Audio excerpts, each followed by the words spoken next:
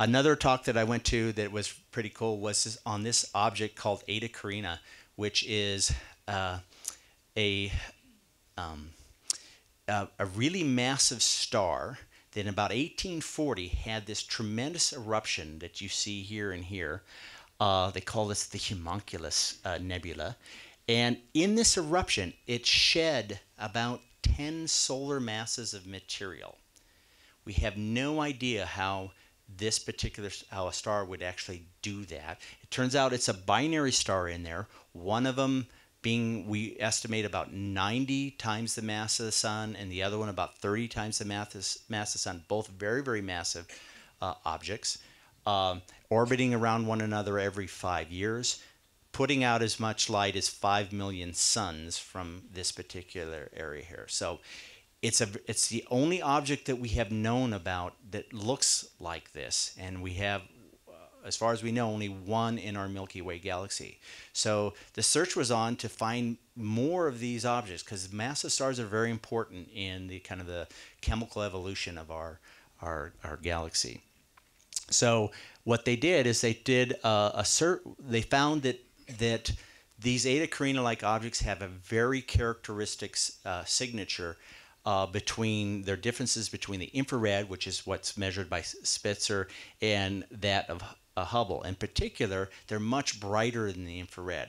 So they got like a spectral fingerprint. And you can see in all these images, and these are the 5 new Eta Carinae-like stars that they found in their survey, that they're all relatively faint here in the visible part of the spectrum, and they're pretty booming bright in the infrared part of the spectrum. That's because they've shed a bunch of dust and stuff, and that dust is then warmed and it shows up in the infrared part of the spectrum. So it was very neat, because the earlier studies and looking at some other galaxies, they haven't turned up any of these, and they were sensitive enough to do it. And then they started looking at some of the more star-forming regions, galaxies like M83 here, and in this one they actually found 2 that met the Eta twin-like signatures. So they are indeed very, very rare.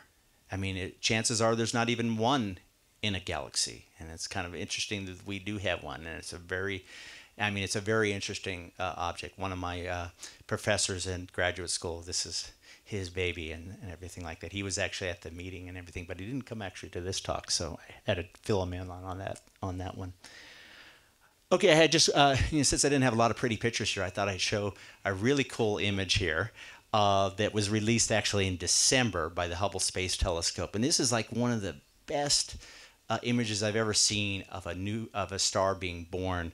Down here in the core, there is a newborn star. It's collecting material. It's forming a disk, and when it does that, it heats up and everything. And the only path for the material and radiation to escape is along these jets, these bipolar flows here. And it's just extraordinary how collimated these jets are out of this particular object here.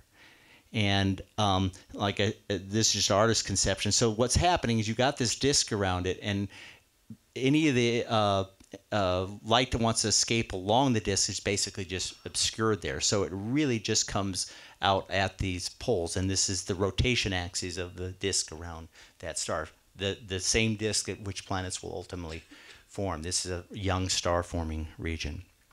Hubble created this nice little movie here that zooms in. It's Orion B cloud. This is the Orion Nebula right down here, but you're going to zoom in over here. And there's so much three-dimensionality to that particular object there that at the end of this, you'll see that they'll actually do a little artistic license and do a little rotating 3D rotation around it, which you can really see in the image, but it kind of brings it to life.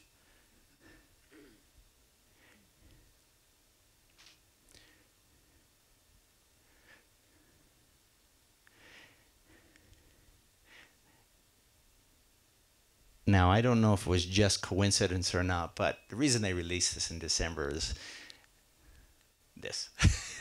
Okay? So it really looked like The Force Awakens, and in particular, if you've seen the movie, the double-edged lightsaber and everything. So anyway, that's actually all I have for you, so I will entertain questions at the end. I'll turn it over to Steve. Thanks.